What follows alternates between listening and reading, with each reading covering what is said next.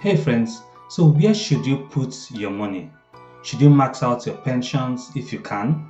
Or maybe you should put as much as possible into your ISA?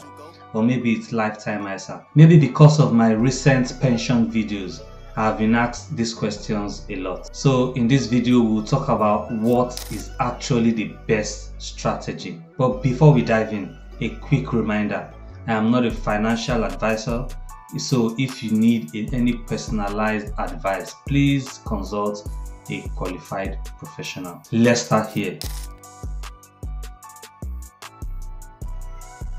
All three options are actually tax advantage accounts, but they operate differently, and how they behave with taxes is one of the biggest differences between them. Let's start with ISA and lifetime ISA.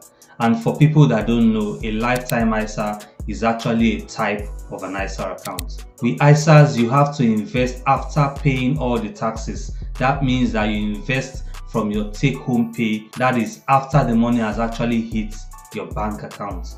But after you have invested and hopefully it has grown, when you want to withdraw, irrespective of the growth or how much it has grown and all of that, you don't pay any single tax.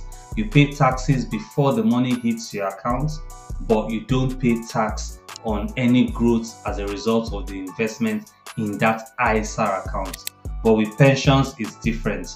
You're able to invest your money before you pay any income tax. Or in some cases, if you've paid tax, you get back that income tax that you've paid directly into your pension.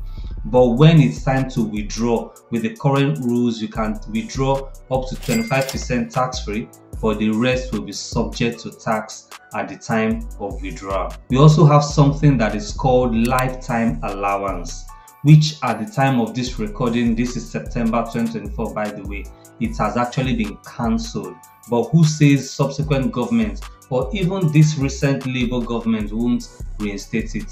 The lifetime allowance simply states that your pension will be taxed at a higher rate after you have accumulated up to a certain amount. Before it was cancelled, that amount was set at over £1 million.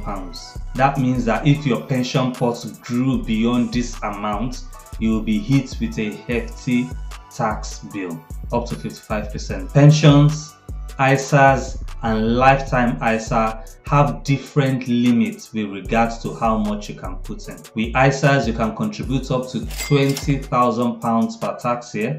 This allowance is combined across all your ISA accounts, including the lifetime ISA. But the maximum you can actually contribute to a lifetime ISA or LISA is actually £4,000 per tax year, while the government will give you an additional 25% bonus for every amount that you contribute. The catch to that is that you only have to use this money either to buy your first property or for retirement, and you can't access it without a penalty until you're 60 or buying your first property.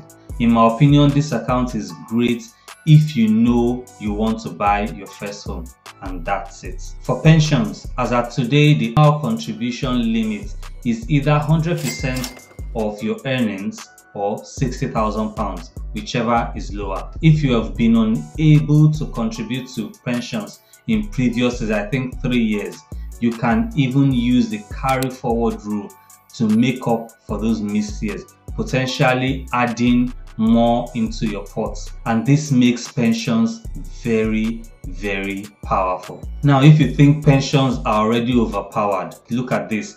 Your employer is obligated to contribute to your pensions also, in addition to what you're contributing. And the minimum that your employer can actually contribute is 3%, and the minimum for you as an individual is 5%, making it a total of 8%. With this minimum contribution from your employer, you are actually getting 60% top up, which is massive, especially when you consider that the government is giving you just 25% in your LISA and you get 0% when you contribute through a normal ISA account. And some employers would even contribute more than the minimum of 3%. While this is massive, you can't access the money in your pensions till you're 55, which is going to 57 from 2028. And if you're in your 20s or 30s, you're looking at decades before you can touch this money. And who says the government won't push up that age limit simply because we are living longer today, and that age is usually tied to the state pension age that the government bankrolls. So it's all in the government's favor to actually push that up before we get to that age. While this might seem like a downside, it's actually a great way to ensure that your retirement savings remains untouched and continue to grow for years and years. The flip side is, if you want to retire earlier than the pension age, let's say you want to retire at 40, you will need the flexibility of the ISA account. This is why people just contribute the minimum to get that employer match and then invest the rest in a stocks and shares ISA to give them flexibility as time goes. So which one is the best for you? It all comes down to your financial goals. If you want flexibility, tax-free growth, easy access, a stocks and shares ISAs might be the way to go. And if you're planning to buy your first home, nothing beats the lifetime ISA if you're actually eligible. But if you're looking to maximize your retirement savings and benefit from the highest potential contribution and tax relief, then pensions are very, very hard to beat, as you can see. You don't necessarily have to choose one. That's the catch here. You can use a combination of all of these options to create a strategy that matches your goal. The key is to know what you're aiming for, whether it's buying a home, saving for retirement, or just maximizing your tax efficiency. You can choose accordingly based on all the options. And I'm going to share my own strategy, right? But this is not financial advice. Personally, the first step for me is to either take advantage and maximize my employer contribution, or invest a minimum of 10%, which includes my employer contribution, in a workplace pension, as long as I am working. In fact, investing 10% in any workplace pension I am part of is actually a part of my own personal money rules. I can't do lower than 10%.